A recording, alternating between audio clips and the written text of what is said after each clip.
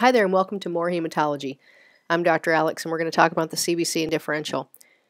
So let's just move right into hematology tests that are going to be covered in this voiceover PowerPoint.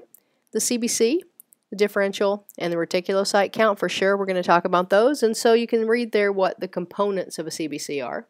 And then we can look there under the differential to see what the differential test measures. And we're basically looking at the percentage of each type of white blood cell that you have in your blood. And it also will reveal to us if there are any major abnormalities or immature cells. And I listed a few of them there for you, but we're going to talk about them in depth. And also we can get a reticulocyte count from the hematology test known as the CBC with differential.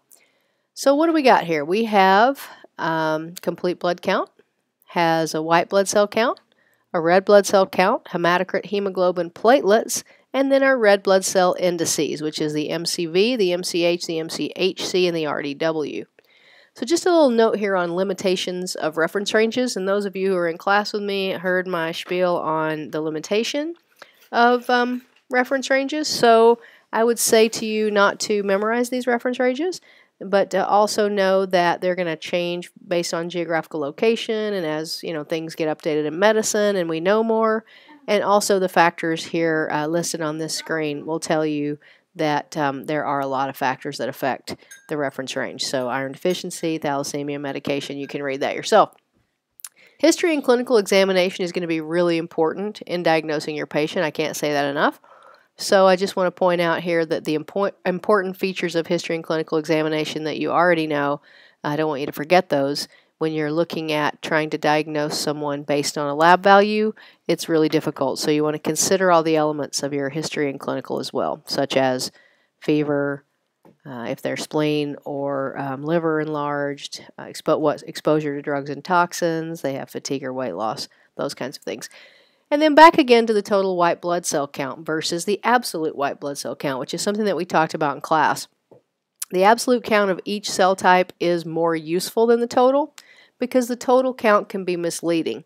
So like low neutrophils with an elevated lymphocyte count may produce a total white count that falls within the reference range. And we're going to look at some examples of when that could become problematic and how we're going to get around that problem. And so finally, we need to interpret our results in a clinical context. So all hematology results must be interpreted in the context of a thorough history and physical exam as well as previous results. So again, I think I said that back here, and I'm saying it again. Make sure that you know what you're interpreting.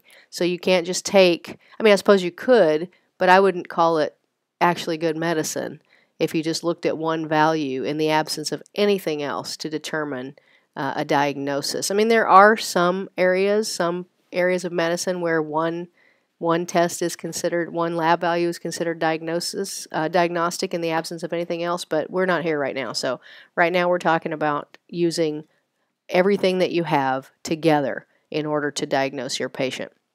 Which brings me to the hematology cases for this week, which if you haven't done those cases and you're going to, that's exactly what's going on with the week for hematology cases. I really want you to use your best clinical judgment. I don't care if you get the right answer. I absolutely couldn't care less. So we really just want you to be able to use your clinical decision-making skills that you're learning to develop a reasonable differential diagnosis and then a best guess on what you think the diagnosis is, because they call it practice for a reason. Okay, so next here we have a CBC with differential and platelets. Here's an example of a normal. You can't see anything out of normal, because if you did see anything out of the normal value, it would be under that flag column there. So the white blood cell, total white blood cell count, I have a little pink arrow pointing at it, and then down there at the immature granulocytes, you'll see a little pink arrow pointing at that. And then just above the immature grans, you'll see absolute values of never let monkeys eat bananas. And you can see that we're talking about absolutes versus totals already, even though you're not 100% sure, some of you at least aren't 100% sure what that means. It's going to be clear here in just a second. Total white blood count may be misleading. The absolute count of each of the cell types is more useful than the total. So what did I say? The absolute counts. So let's go back. Absolute counts, much more useful than the total. The total count is going to be misleading if, for example, you have low neutrophils with an elevated, is that like an elephant that's fainted? An elevated, I have a little cold here, so it's kind of funny. I'm sure my voice sounds like I have a little cold, but whatever. It's going to be okay. 3 small germy children. So the total count may be misleading. So if we have the low neutrophils, elevated lymphocyte count, we may have a total white count that falls within the reference range. So that would be misleading. And we also have to consider immature numbers like grands and bands. And what do I mean by grands versus bands or grands and bands? Sounds like the Crips and the Bloods or the, I don't know. I was going to think of something else that was funnier, but I can't really think of anything right now because it's like 700 degrees in here. Okay, so what about band cells? A band cell, which is also called a band neutrophil or a stab cell, is a cell that's undergoing granulopoiesis. And we've already talked about what poiesis of things mean in class, hematopoiesis, granulopoiesis. And that band cell is derived from a metamyelocyte, and it leads to a mature granulocyte. The term immature granulocytes, or grands, is generally used to denote cells that are more immature than a band cell. So a grands cell is more immature than a band cell. Kind of counterintuitive. We think of, if I call my grandmother Gran, or you may call a grandparent Gramps. But grands would be the opposite in this case. The grand cell is more immature than the band neutrophil. So let's look at a picture's worth 1,000 words in the smallest source type ever down there at the bottom, where you can see that Wikimedia is where this lovely picture came from. Don't worry, I've vetted it. It's a good picture. You don't have to worry, no citation needed. So hematopoiesis in humans, let's look at the bottom and the kind of bluish color there across the bottom to the right of the word blood. Thrombopoiesis, erythropoiesis, granulopoiesis, and then we have monocytopoiesis. And you can see that the granulopoiesis comes from the myeloblasts, and then we have those metamyelocytes dropping down into band cells and then dropping on down into basophils, neutrophils, eosinophils, and monocytes. And that gives you a really good representation of what we were talking about in the previous slide. So the immature granulocyte, okay, and then we go up there to the band cell, and those are derived from a metamyelocyte. So go back to our picture, find your metamyelocytes, and then you can see where the bands come from. All right, so once you spend some time with that, it should make more sense. Again, band cells. A shift to the left, which is a term you'll hear in laboratory medicine, indicates the presence in the blood of neutrophils less mature than segmented neutrophils, e.g. band neutrophils in earlier stages such as metamyelocytes. And the next 2 slides have pictures. So there is a neutrophil in the circulating blood, and they're mainly mature segmented neutrophils. And now here's a band form of a neutrophil. And these are smaller numbers of cells of neutrophil lineage with non-segmented nuclei, and they're referred to as neutrophilic band cells or band forms. They're less mature than the segs, and an increased number of band cells is referred to as a shift to the left. Very important concept for you to understand. How do we make a neutro?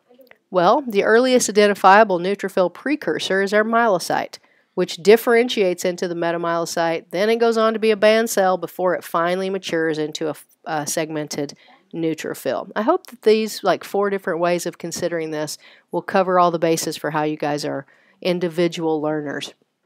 Practice time. Let's look at 9, 10, 11, and 12 and identify the cell type indicated by the arrow there in number 9. I'll give you a second to look at that. And then identify the cell type indicated by the arrow there in number 10. Do the same in number 11. That one's a little tricky. I'll give you a hint. That's a trickier one. And then number 12, identify the cell type indicated by the arrow. And the answers are a neutrophilic myelocyte, a neutrophilic metamyelocyte, also known as a stab cell. We love to name things like 40 different things just to make it as difficult as possible. And then number 11, that's actually an erythroblast, a polychromatophilic erythroblast. And then in number 12, we have our eosinophilic myelocyte. And go back to slide 6 if you need to, but here's a little insert of erythropoiesis where I show you the polychromatophilic erythroblast that you're seeing there in number 11. So if this isn't making sense to you, it's time to stop and go back And really all it is what turns into what. You know, are you ever going to be asked to memorize this? Probably not. But what you need to understand is the big take-home message. And the big take-home message, oh my gosh, I sound like Dr. Modell for a second. That makes me kind of shudder a tiny little bit. You know, he used to threaten us, and I swear I think it was some kind of hypnotic induction, you know, like threaten us and not in a like I'm going to hurt you way, but threaten us in a like you will remember my voice sort of way. And in fact, it has proven to be true.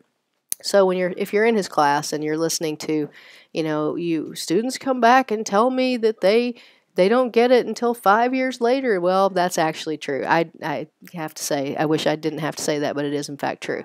So take time to go back and look at what goes to what, all the way down to the bottom of the cells that you recognize, because that's going to be really, really important, particularly for those of you going on to do naturopathic oncology and, you know, things where hematology are even more crucial.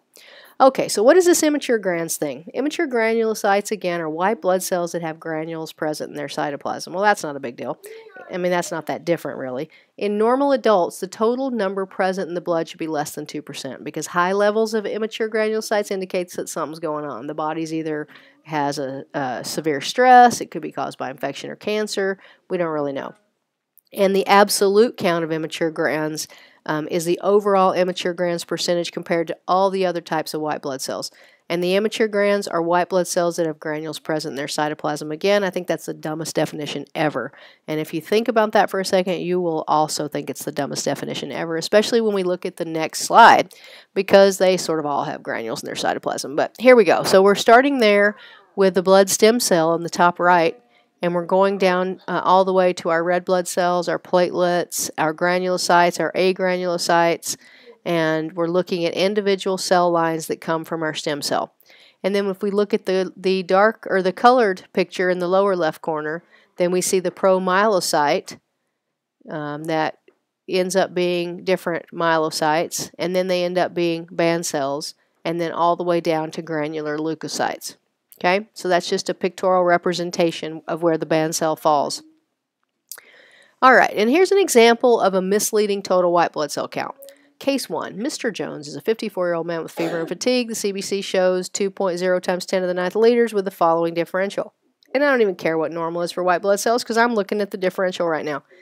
So neutrophils, I've got 40%. That looks at the, you know, normal range. Lymphocytes look like they're a little over the normal, a little elevated. My monocytes are within normal limits, my eos are within normal limits, and my basos are within normal limits. So at first glance, I see that the lymphocytes are high. All right, and then I go to example on slide 2, and based on the review of this proportional differential and its associated reference range, one could conclude that the patient does have lymphocytosis, you know, albeit relative, and pursue diagnostic considerations based on lymphocytosis. But many of us have been a witness to clinical conversations similar to this. If these differential results are converted to absolute values, then the following data would be more appropriately evaluated. So let's see what happens when we actually look at the absolutes. Now neutrophils are low, 0.8. Lymphocytes are still within normal limits, are actually now within normal limits. Let's go back to our slide before. Lymphocytes were high. Now lymphocytes are normal. Monocytes are normal. Eos are normal, and basos are normal. And so now we can easily recognize that the patient has a moderate neutropenia and may be at risk for some kind of infection. In addition, we now focus our diagnostic consideration on the cause of the neutropenia.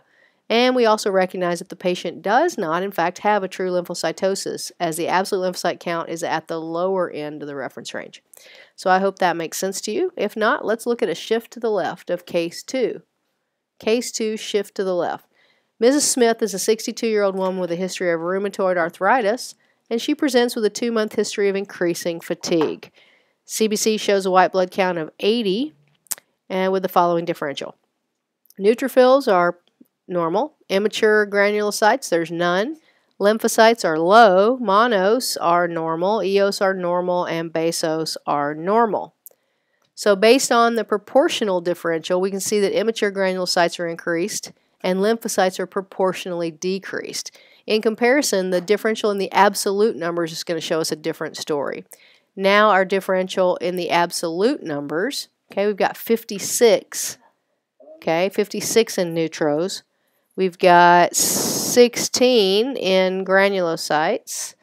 We've got 3.2 in our lymphocytes, and we've got 0.8 in monocytes, and we've got 3.2 and 0.8 in eosinophils and basophils respectively. So what are we saying here? What's different here? Let's go back to that other slide. Immature granulocytes 20%, the reference range is none. Neutrophils 70%.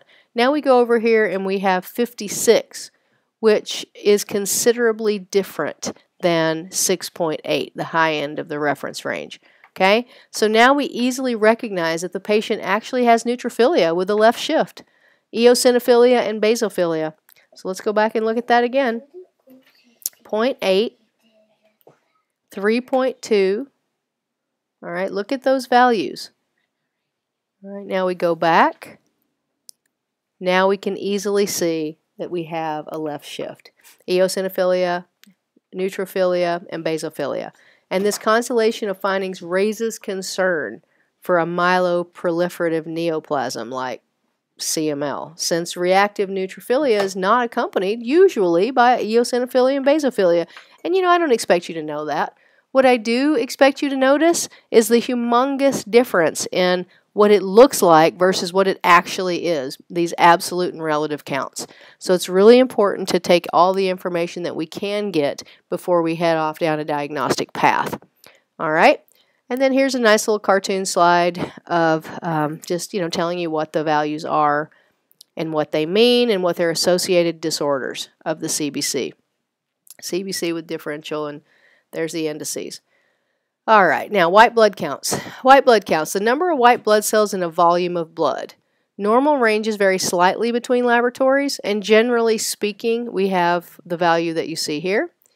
And there's the leukocyte count in international units, and then we have what are white blood cells elevated in, infection and leukemia, and then depressed in chronic inflammation, bone marrow failure, some blood cancers, etc. All right, and so next we have red blood cell count, and that's going to be the number of red cells in a volume of blood. And we've already gone over this a lot, so I don't feel like I really need to go much into this. They are elevated in a condition called polycythemia, and they are depressed in anemia. All right, next is our hemoglobin, and this is the amount of hemoglobin in a volume of blood. All right, so hemoglobin is a protein in red blood cells that carries oxygen, as you may remember. And then here are the normal ranges, and I have these here for you to consider the difference in men and women for these normal ranges. All right, let's see here. I'm doing like 3 things at once, so let me just switch the slide. Next is our hematocrit, and our hematocrit, as you may remember from class, is just a packed cell volume, and that's the ratio of the volume of blood cells to the volume of whole blood. So when your hematocrit is high and it looks like you don't have enough water, perhaps your patient is dehydrated. And then here's some basic red blood cell measures. So these are just some basic information in terms of the units, reference ranges, and then here we go with our rule of 3. And in general, you should see the same ratio between the 3 values of red blood cell, hemoglobin, and hematocrit. It's that 1:3:9 ratio, and you may have heard of this in your lab, your actual stab lab. And in patients who are, like for example, normocytic and have normochromic red blood cells, multiplying the hemoglobin by 3 is going to equal the hematocrit. And even when the numbers are abnormal, the ratio still generally applies. All right, so next on our indices, we've got mean corpuscular value. And that is the average volume of red blood cells, the average volume of a red blood cell that translates to the average red blood cell size. All right, so this is calculated from the hematocrit and the total red blood cell count. And you can see that the normal range is in something called femtoliters. And it can vary slightly between labs. And so if you want to do a mathematical derivation, the hematocrit percent times 10 over the red blood cell count is going to give you the MCV. And that's also the mean corpuscular volume again, the cell size classification. And we're talking about what does this look like when we translate it to medical speak. and how we think about like anemia and diseases, disease states that might show up. We have normocytic, microcytic, and macrocytic. Normocytic, microcytic, and macrocytic, and they're the resultant values. So the red blood cell is within the normal range on size if it's normocytic. If it's microcytic, it's small. If it's macrocytic, it's big. And then here's an etiology of anemia based solely on the MCV value. Okay, and we've got macrocytic and what that can be, megaloblastic anemia, liver disease, etc. Normocytic, acute blood loss, hemolytic, aplastic, and those are anemias, and then microcytic, which is iron deficiency anemia typically. The next slide is just an algorithm of anemia classification. FBC, full blood count, same thing as CBC, complete blood count. And you can follow that down to low MCV, normal MCV, and raised MCV and what those might mean. It's just a pictorial representation for you who like to think like that. Next is going to be our mean corpuscular hemoglobin. And that is actually the amount or the average amount of hemoglobin in the average red blood cell. So this is calculated using the hemoglobin and the red blood cell. Again, you can do a mathematical derivation and determine what your MCH is should you decide to. This is going to be given to you on your report. Clinical association with MCH, remember to go to labtestsonline.org, and I don't get a kickback from them, but I sure do like them. And this will give you the same information that I'm giving you in a form that's going to be easy for you to flip back and forth. Easier than, stopping this recording or going and downloading the PDF and whatever works for you. Find something that works for you to be able to learn this. So increased MCH, we see increased MCH in macrocytic anemia where the cells are normochromic.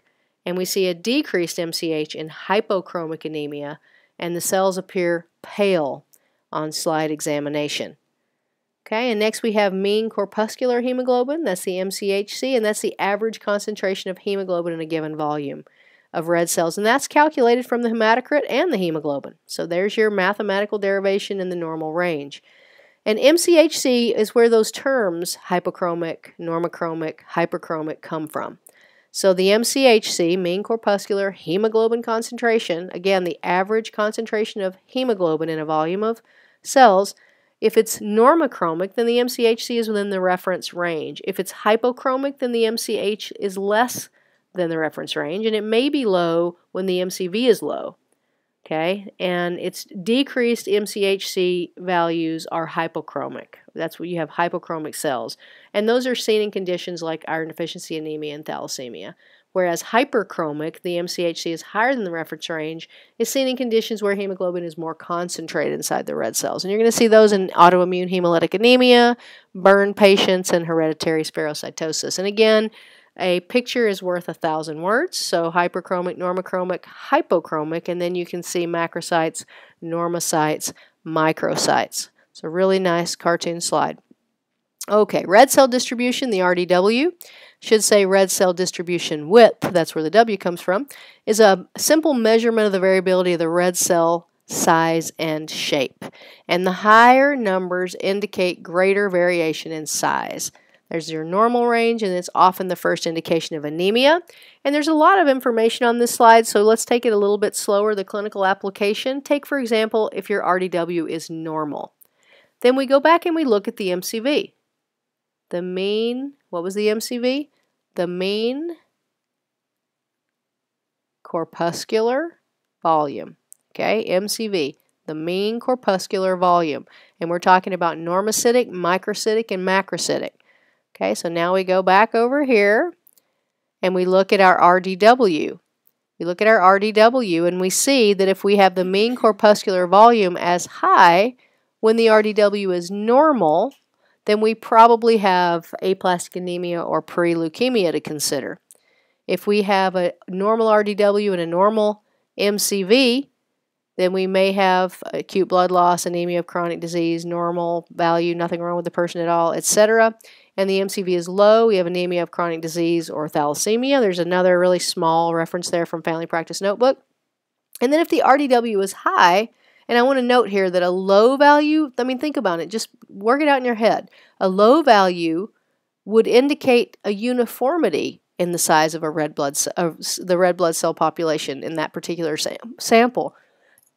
Because if RDW is the measurement of the variability of the red cell size and shape, and it's low, well then there's not that much variability. Okay, so that's just telling you that it's uniform size of red blood cells. If the RDW is high, then again we're going to examine the mean corpuscular volume, and we're going to see that if the RDW is high and the MCV is high, we have some conditions associated. If the RDW is high and the MCV is normal, we have some conditions, and again if it's low. Alright, so let's go back to that MCW again. Mean corpuscular volume, it's the average size of the red blood cell. Okay, so they should have just called it size instead of volume, but volume and size are the same thing in this case, as you know, in a lot of cases. It's just we think of liquid versus solid often when we're thinking about volume from our, junior high chemistry class where we first learned it. Alright, so let's see, where are we now? Now we're going to look at a quick reference. So there's normal RDW, low MCV, normal RDW, normal MCV, normal RDW, high MCV. This is just a really nice quick reference for you guys to consider what might be going on. Okay, this slide is about the differential revisited. And the differential is a relative percent and absolute count of white blood cell components that's usually done by a machine, but if you get a manual differential, the med tech's going to hand count and observe morphology from a peripheral blood smear. And again, there's what's involved in the differential. And then we have neutrophils, a picture of a neutrophil again. And that's a multi-lobe nucleus that has many names. PMN, SEG, segmented neutrophils, and you can see from Harrison's Internal Medicine the definition. Okay, it's a fine neutrophilic granule dispersed in the cytoplasm, and then a heavy clumped chromatin. All right, and there are eosinophils and basophils. Okay, you can see the eosinophil versus the basophil. Our neutrophils, monocytes, lymphocytes, and eosinophils and basophils. And now we're on to our platelet count, which we talked about this in class a lot, so I don't feel like we need to really go into a lot of detail. But a platelet count is going to tell us the number of platelets in a specified blood volume, and we have some normal ranges here we can consider.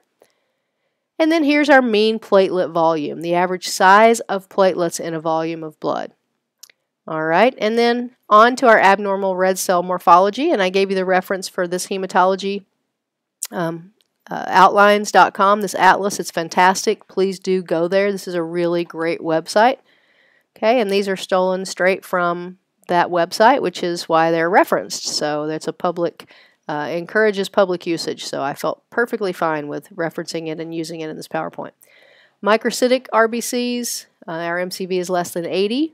There's some pictures. Our microcytic RBC causes, they on that website had a mnemonic, puny ticks. Puny for pyridoxine deficiency. Never heard this one before, but I guess if you don't have enough pyridoxine, you could be puny. Thalassemia, iron deficiency, chronic disease, anemia, and sideroblastic anemia or lead poisoning. Here's our macrocytic RBCs and the MCV volume associated. And then here's the macrocytic RBC causes. And acanthocytes. Here's our first discussion of acanthocytes, at least the two of us, our first discussion. Or the 100 of us. I'm not sure how many people are going to listen to this. And there's your spur cell. Okay, acanthocyte, often called a spur cell, and it's increased in end-stage liver disease and post-splenectomy are the two big ones. Could be an artifact. Next is our echinocyte or burr cell. Looks a little bit like the spur cell. Okay, no central pallor, irregular projection of the red cell membrane. This one's evenly distributed, uniform size spicules. And then what causes the echinocyte?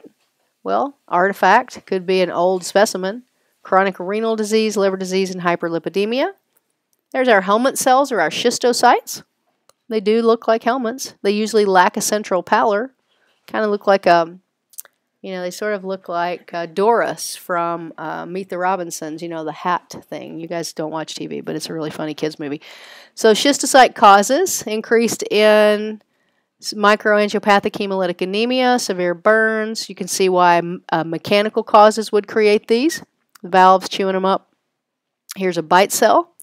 Looks like they've been bitten. And bite cell causes are G6PD. There's your fava beans. You guys, I'm sure Kent had a great song for that. I'd love to hear it, actually. And then unstable hemoglobin disorders and oxidative drug effect. There's our ovalocytes or elliptocytes. Okay, rods shaped with rounded ends. And what are they increased in? Severe iron deficiency anemia and some hereditary things. There's your spherocytes, RBCs with no central pallor. And what are those from? Nothing good. Okay, and stomatocytes, named because of their mouth-like look. Okay, slit-like or mouth-like central pallor, and there's what they are increased in. Again, nothing good except for artifact, which is nothing at all.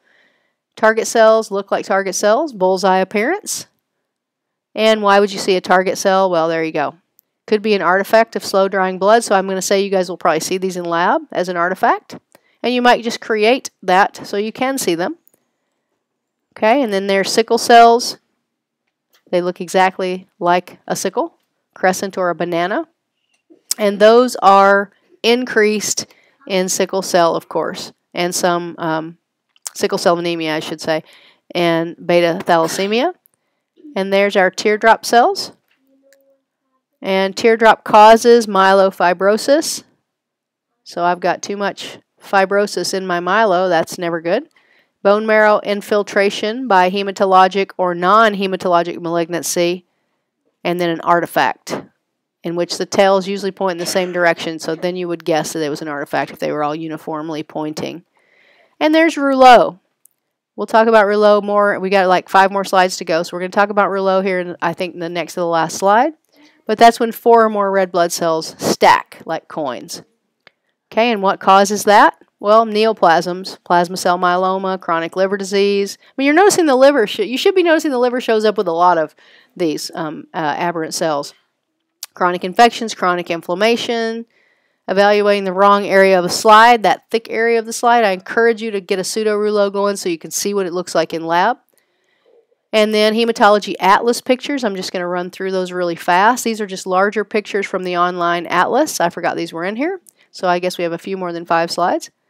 And so these are representative samples of the ones you should remember. Red blood cells, white blood cells, thrombocytes or platelets. There's some elliptocytes and some target cells. There's some teardrop cells and some stomatocytes. There's sickle cells and schistocytes. And then that brings us to what's known as RBC inclusions. And the 3 that I'm interested in you knowing today are Howell-Jolly bodies, basophilic stippling, and Pappenheimer bodies.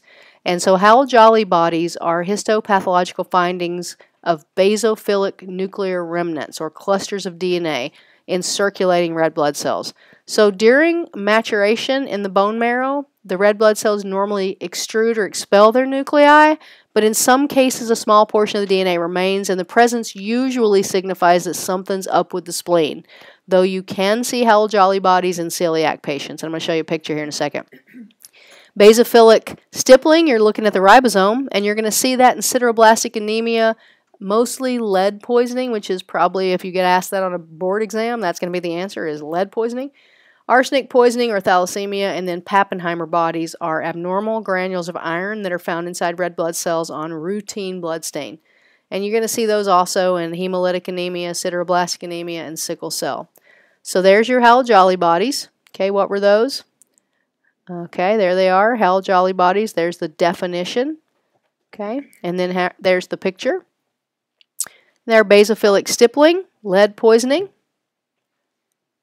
and Pappenheimer bodies, hemolytic anemias, and sideroblastic anemia. All right, we talked about reticulocytes in class, but reticulocytes are erythroid precursors that develop in the bone marrow at rates usually determined by the requirement that the body needs for sufficient circulating hemoglobin, and they're released into circulation as reticulocytes, and they remain in circulation for 1 day before the reticulum is excised by the mononuclear phagocyte system, the MPS, with the delivery of the mature erythrocyte into circulation. It's a pretty nice little system. And there's the reticulocyte. You can see it still has, under supravital stain, didn't mean to hit that button, you can still see what's going on inside there. So if we read, we can see that what happens when this goes into circulation is it's not fully done yet. All right, so there it is. And then it turns into a mature erythrocyte. So the stain, the blood smear with methylene blue, you can count the number of retics, and usually it's counted in the number per 1,000. I'm not counting these. I'm going to have the lab person do it. You guys are going to learn to count it, and then you're never going to count it again. So there's the corrected retic count, because a decreased hematocrit may falsely elevate the retic count. So we correct that retic count by multiplying the reticulocyte count by the hematocrit and then dividing by a standard of 45. And I'm sure you're going to talk about this in your actual stab lab, but I just wanted to introduce this to you. And the reticulocyte production index is the maturation time of the reticulocytes, and when needed, the marrow releases cells early, and that's the take-home message here. And the maturation time is based on the hematocrit. So you correct for early release of reticulocytes using the maturation time, and there's the calculation, mathematical derivation, if you're interested. Okay. And then here's an example. Patient suspected in a hemolytic state. We have a hemoglobin of 12. We have a hematocrit of 36, and the retic count is 10%. Okay, and there we can do the math. Reticulocyte count assesses how effective the erythropoiesis might be. So that's really what you need it for. And there's a reference range, and we order a retic count, a retic count to differentiate anemia and to follow the effectiveness of the treatment of anemia. All right, and these truly are the last two slides, I believe, and that's our test for inflammation, or at least the last two concepts, and that's it says ESP. Isn't that funny? It really means ESR. So extrasensory perception or erythrocyte sedimentation rate. You be the judge. Or CRP, C-reactive protein. So what's the ESR, not the ESP? Well, that's where you look for nonspecific marker of inflammation based on a really outdated test. So typically red blood cells electrostatically repel each other, but when you have an inflammatory process present, there's a high portion of fibrinogen in the blood, and that causes the red cells to stick to each other. And as we discussed earlier, and you saw a picture, that's called rouleau, and those heavy, coins stacked on top of each other fall faster. So they settle out faster, and that changes the sedimentation rate. So as it sounds, you're looking at how fast the red blood cells fall through solution, and that is the sed rate. So it's very nonspecific, and there's lots and lots of limitations. Female hormones, vibration and tilt, somebody bumps the table, anything can happen. So it's basically a poor likelihood ratio performance for many conditions. And the reason you would use an ESR is because it's cheap and you're looking for the macro inflammation. Because if it comes back super duper high, then you got to do some more testing. But if it comes back a little bit or equivocal, then you've got to decide in the presence of symptoms and physical exam and history and all that stuff. I prefer the C-reactive protein, which by the way is not the same thing as a high sensitivity CRP, which is on your other slide show that you may have looked at. Not the same thing. High sensitivity CRP is specific to the heart. The C-reactive protein itself is a useful test in monitoring people with chronic inflammation, and so you can use it to detect flare-ups or determine if your treatment's working. And some examples of when you might get a C-reactive protein or you might run a C-reactive protein would be inflammatory bowel disease, arthritis, autoimmune diseases such as lupus or vasculitis. And the last slide is questions. Remember the labtestonline.org. I hope that you got something out of this slideshow, and have a great rest of your day.